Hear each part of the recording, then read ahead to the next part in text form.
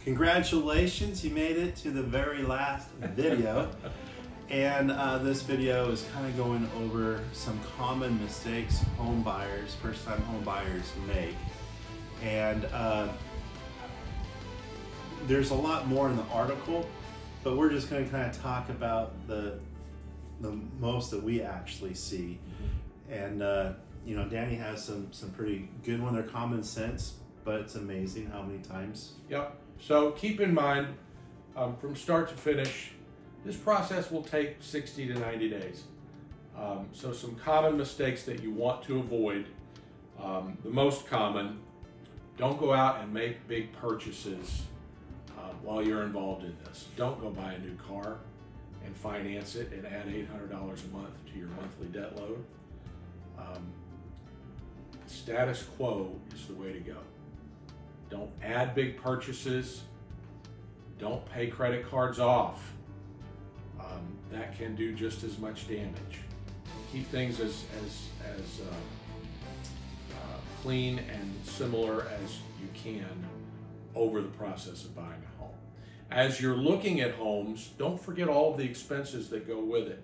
When you're looking at a home, don't leave out the property taxes. What is home insurance going to cost? Are there HOA fees? If you're looking at a condominium, are there condo fees? Because they can be pretty expensive if you don't take those into consideration. Don't fall in love with a home that you haven't considered all the expenses. Keep your assets and expenses the same. Don't change jobs.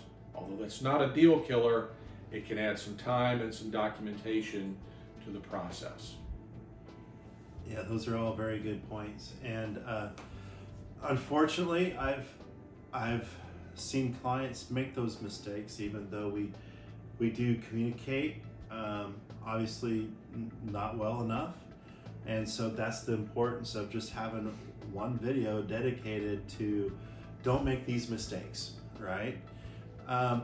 For me,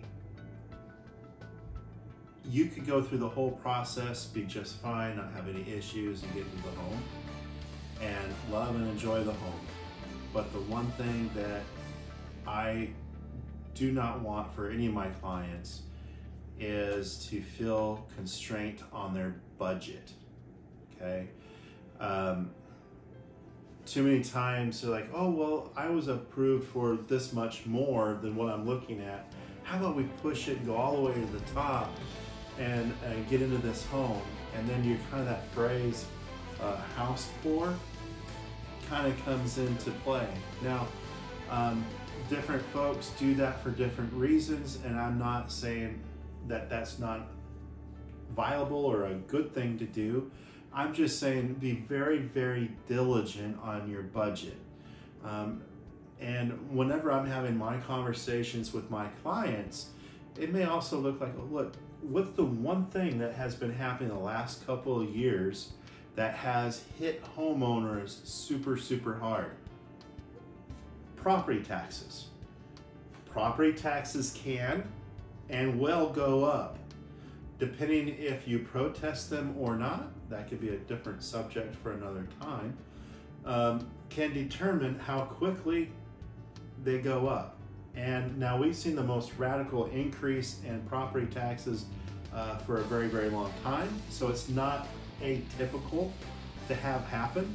But when you have high valuations of homes and home prices to go up, that's one of the things that's going to be happening. And you know, unfortunately, I heard some stories from some folks that I did not have the opportunity to serve talk about this one unrealized, unexpected thing. When they bought at the top of their budget, now their property taxes went up another $50 a month. They were able to come up with it, they were able to squeeze it, but it was already painful to begin with. And so, you know, I just want to reiterate, if you don't have to, don't push that budget. Stay true to that so that you can enjoy your family, do some vacations, make home improvements, and other things. All right, well, hey, that is the conclusion of the first-time home buyer program.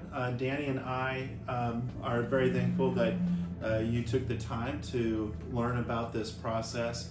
It's an open invitation. Feel free to reach out to us at any time. Ask us any questions that you might have. And just because you raise your hand and ask questions does not mean that you have to use our services to make your home purchase. However, we do like to win that business. So just as long as you know that we'll work hard to do everything that we can to answer those questions so that we can do just that, then we're all on the same page. But other than that, God bless you. Good luck in your journey. Thanks for the opportunity to learn about buying a home. Fantastic, guys. Bye.